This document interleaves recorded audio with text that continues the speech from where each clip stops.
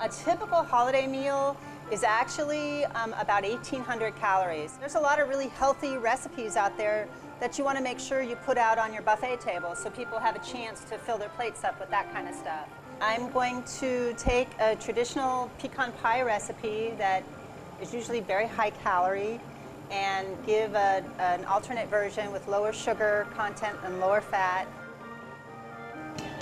You have 3 large eggs that you're going to beat, 3/4 of a cup of a sugar substitute brown sugar, 3/4 of a cup of light corn syrup, 2 tablespoons melted butter, teaspoon of vanilla extract, and 1.5 cups of pecan halves.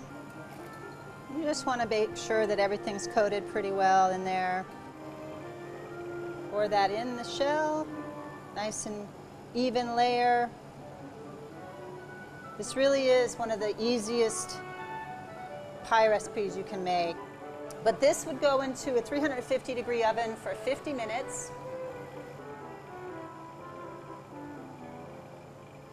But I want to talk a little bit about portion size and serving size.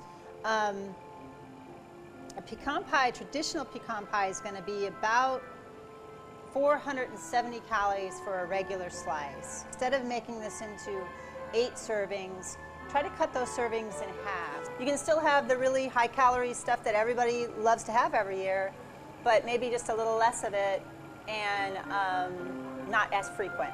Generally, what I'll recommend is that you try to maintain your weight during the holiday, and this is where some of these will help with that.